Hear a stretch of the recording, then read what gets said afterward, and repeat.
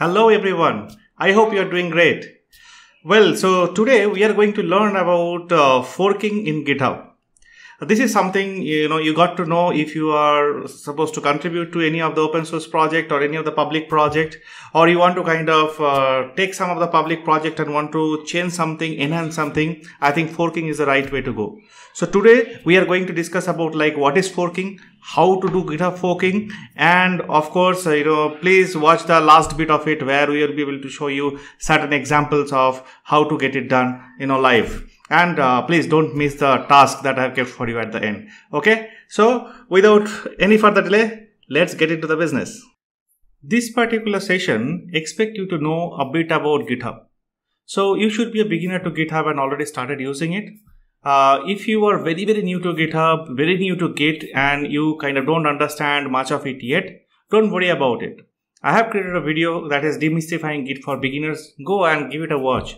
I'm sure that you will be learning and you'll be loving Git a lot, right? After that, come here and start watching this fork video. I think then it will make much more sense for you, right? Because we will be talking in terms of GitHub stuff, in terms of certain terminologies of Git, that it should make sense to you when I'm actually talking about it, okay? When you visit a public Git repository, you get to see this option fork over here. You have to click on this to start forking the repository. But before we do that, let's understand what exactly forking is and why should we even use that. A picture worth 1,000 words, isn't it? What would be best than understanding like a story? So let's take two characters. One is Tom, another is Harry.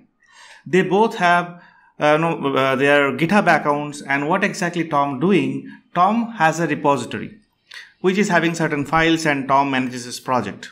Now Harry figured it out like, hey, this is a cool project that Tom is having. Why don't I just take this particular project and start contributing to it?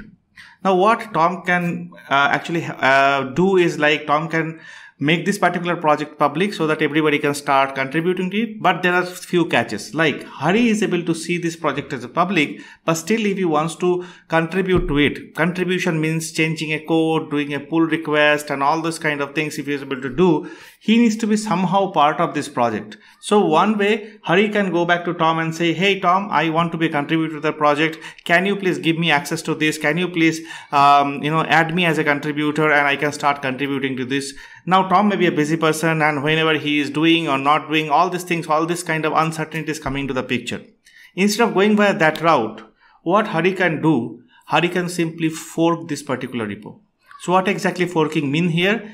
Wherever that forking button is clicked, this particular repository, every file and folder of this particular repository from Tom's repository come to Hari's repository. So in this case, the Tom's repository is called an upstream repo and Hari's repository is called a forked repo. Okay, these are the terminologies that people use, may be important for interview as well. So if that repository name was repo, in case of Tom's repository, it used to be /Tom, GitHub user ID / the repo name. After forking, it will be /Hari /repo forked from /Tom /repo. This is the exact copy of whatever over here, right? Now advantage is, once this copy is available to Hari, Hari can do everything possible with this project. He can contribute to the project over here. He can change things. He can extend it. He may not even, contribute ever. He just kind of don't want to reinvent the wheel. That's something that Tom has already done. He wants to do something on top of that and then make his own project. Fine. He can actually do that. Now, whatever his workflow is going to be, after he gets this project in his repository, now he can clone this project to his local file. I mean the local desktop or, his PC or wherever it is. After cloning, he can make all the changes. Then he can actually push his changes to this particular fork repo. And if he wants to contribute that change back to Tom's repo again, the upstream, he has to raise a pull request to this. That's the workflow. Now you can place yourself in place of Hari, right? Like you might have some, repository that you see very good, like you want to kind of contribute to, say, React.js repo or Angular repo or any other open source repo. So what exactly you're going to do? You're going to fork that repo. After forking that repo, you clone it to your local disk. After that, you can probably create a branch out of it, make your changes, push it to make sure that things are pushed to your repository. After that, if you want that change to go to the main upstream, the actual React repository, actual Angular repository, you raise a pull request from here to your upstream repo. And the maintainer of the upstream repo, Tom, they will decide whether your pull request should be accepted or not. If they feel that, it is a great work and they can accept it, they will accept it. Otherwise, they'll come back to you with a lot of reasons and reasoning that you have to possibly provide. That's all about forking, my friend. So if you want to contribute to any of the public project, start forking now. Now, in the next one, we'll be learning is like how to fork. And then I'll give you one task that you have to perform. All right, so let's see that. Here I have a repo called fork.me, and I have created this repo, under my account. So this is a fresh repository. It doesn't have much other than this readme.md and few other files. But we should be able to simulate like what exactly fork means and whatever we learned from the diagram over here. Now, this is another user that I'm going to bring in right now in my screen. So this is another user like Greenroots. You can see. So what Greenroots can do, basically, Greenroots actually can go to now a repository and can start forking. Here the user Greenroots who logged in went to a fork.me repository and click on this particular fork button. The moment he click on this fork button, what will happen is the forking will start. You see this, the forking has started. But after forking, see what happened. This particular repo now appeared under Greenroots and it clearly says there is fork from a fork.me. That means whatever was there in the a fork.me repo is gotten exactly copied. This repository has got created and everything is there and it is residing now in Greenroots. So it means this fork.me repo now can be cloned, can be checked out, can be worked upon and do whatnot. Everything possible that we will be able to do over here. So let's do that one step by step. So first thing that Greenroots is going to do is going to copy the URL. So it's going to copy the URL so that it can clone it to its local desk, and then start doing the work. Let's pretend that Greenroot is going to use command prompt, basically git bash in this case, to clone the repo. So you'll be using the git clone command. This is the basic command to clone the repository. So the repository will be cloned, momentarily. As we see, the cloning is done. So what we can do is like we can actually browse to this repository called fork.me, and after going inside this repository, what we can do, we can start doing certain modifications. So we'll first see like what are the things available inside this repository. So you see that the entire things has come like all these particular files. Let us now create a folder with this particular usernames. Say this is Greenroots, right? So we'll be creating a folder called make directory green-roots. That's the folder name. So after the folder gets created, what we are going to do is create some file inside that.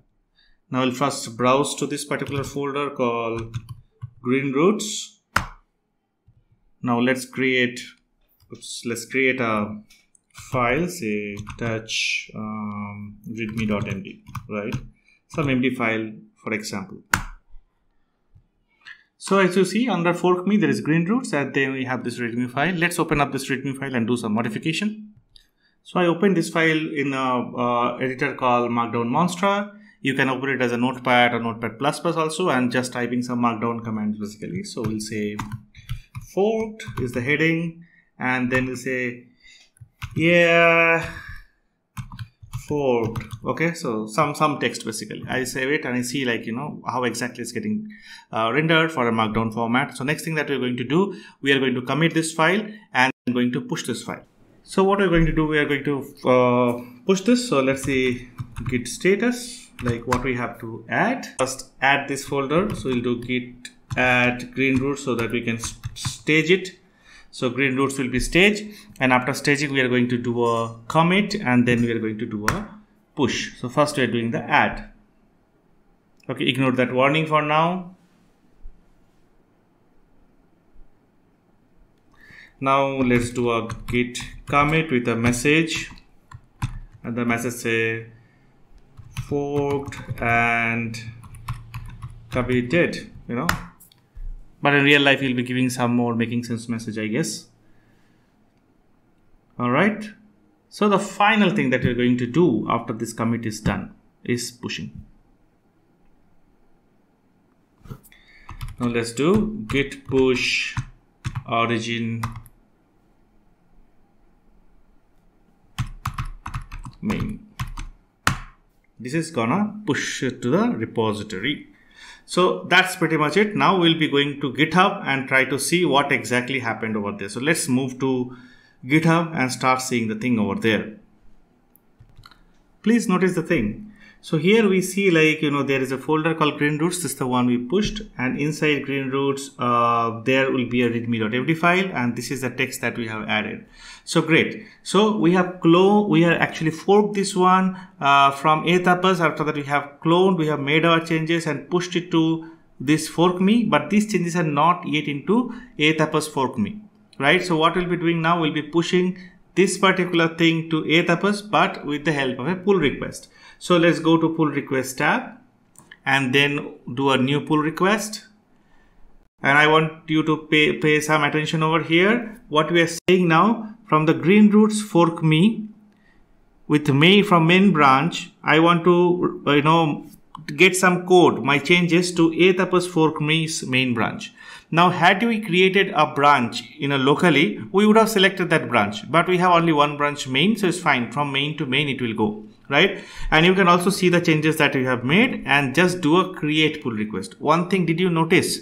Right now, when you're actually creating the pull request, you're creating a pull request in a-tupus fork me. You are not creating a pull request in green roots fork me. So this is the biggest change. This is the biggest difference. You have made the changes locally in your repository, but now you are going to the parent upstream repository and there you're creating the pull request. So let's go ahead and create this pull request.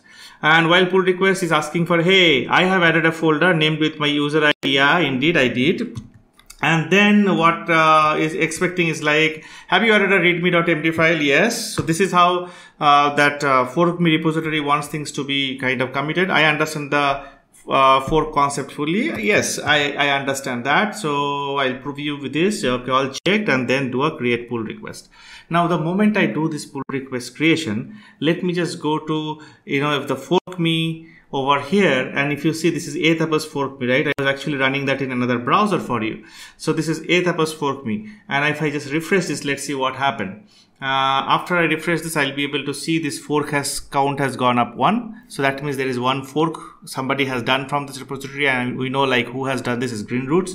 We also see a pull request being raised. Now I'm playing the role of an a-tupus, right? I'm not playing the role of green roots anymore. Oh, I see there is a pull request. Somebody is asking me to, get this feature in. So what I can do straight away, I can go and review this pull request. If I am all good, I'll approve and I'll take it. So go ahead and click on this pull request. Let's see the changes. a-tupus is seeing green roots changes right now.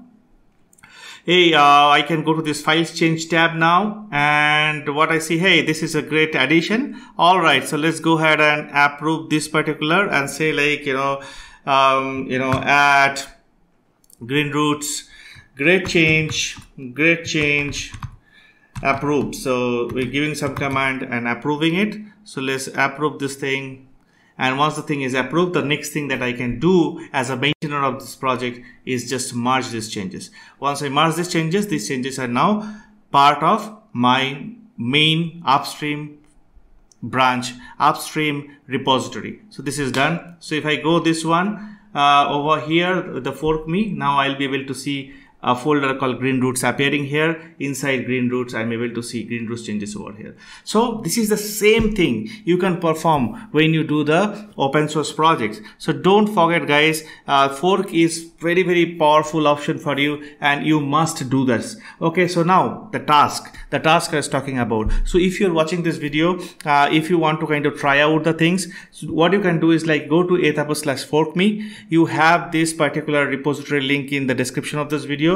Just fork this repo and add a folder with your GitHub user ID, just like I did for the green roots. Inside that, as a readme add one readme empty file. In readme.empty file, add any content that you would like to do, and then raise a pull request to /fork_me. What am I going to do? I am going to actually see each of this pull request. I'll be merging those pull requests, and I'll be adding you as a contributor to this repository. Okay, let this repository be an open source repository. Please contribute to this by learning how to fork. Doesn't it sound interesting? All right, so that's all about this video. I hope that you liked and you enjoy doing it.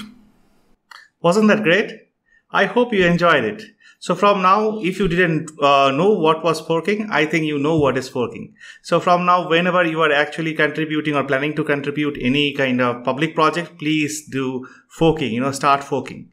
All right. And please do the task that I have given to you, so that, I start getting to know, you are able to fork that repo, and you're able to kind of commit to it. You're able to push, you're able to do the pull request and all those things. The repo details is in the description.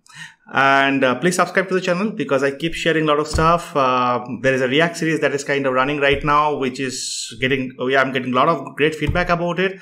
So, if you're interested, please go and watch that. Other than that, I also have other videos from the JavaScript side of it. All right. So I'll be back with many things. Till then, take care of yourself. Thank you.